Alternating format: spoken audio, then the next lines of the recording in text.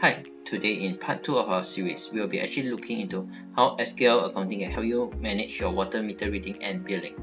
So before we continue, do like and subscribe so that you'll be notified when we release new guides in the future. Okay, so to set this up, first we will need to preset each owner's water reading currently. So to do that, all you just need to do is come to Customer, Maintain Customer, and then let's say we select Customer A. Here we can press Edit, and here we can come to Meter Reading. So you can see here the water reading now is on 22. Alright, so for some of our clients, another situation that they encounter is that a certain property would have residential and also commercial billings. So what happens is, for us, we will actually manage the different kind of billing rates through the price tag here. So you can set as price tag A as normal residential, price tag B as commercial lots. Alright, so you can actually preset for each different strata title.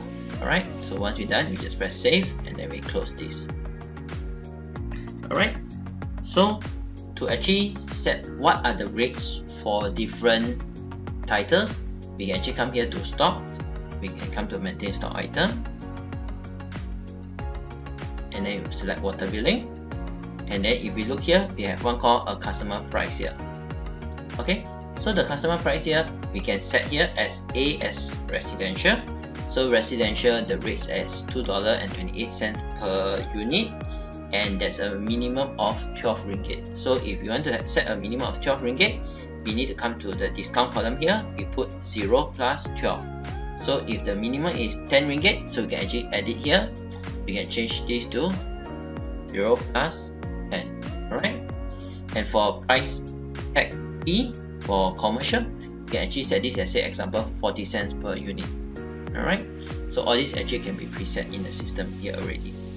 Okay, so for your invoice title, what happens is, if you want to have, say, example water billing for the month, so the only way for us to actually account for it, it will be here, water billing. Then we can check for the month, say October 2020.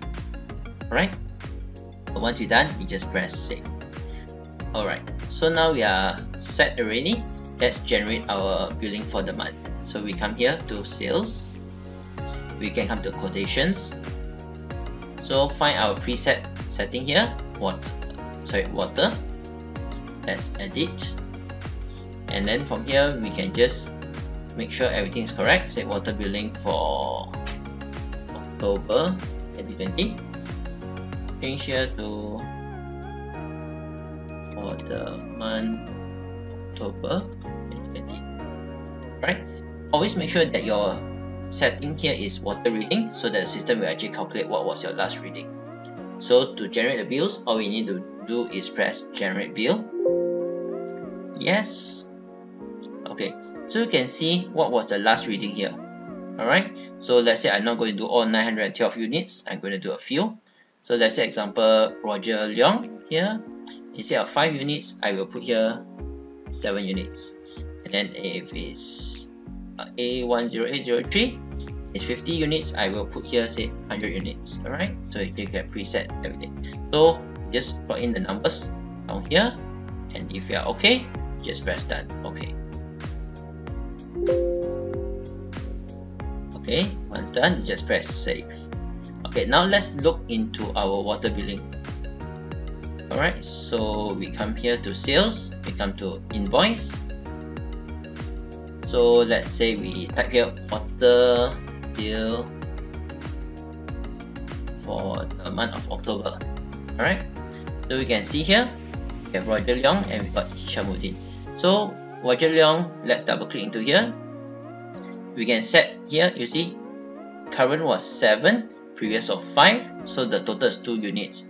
So because 2 times 2.28 is not more than $10, the system will put it as a default as $10. Alright, so it becomes like that. For the other one, because it's more than that, so it will take up 150, so 50 at $2.28, the system will calculate for you, and here 114. Alright, so every time when we generate this, the system will also update the customer's details here. So let's say example A10803, you can actually copy this, and you can see now the current reading is 100, right? You can come to customer, maintain customer. So we can select here, from here we can put here A010803. So straight away you can see the water reading here is 100. So every time when you generate a new water billing, the system automatically update what is your last reading picked up. Okay, so that's it for our guide today on how we can actually manage water billing in SQL Accounting. If you need any additional assistance about this feature, do feel free to contact our team. Thank you.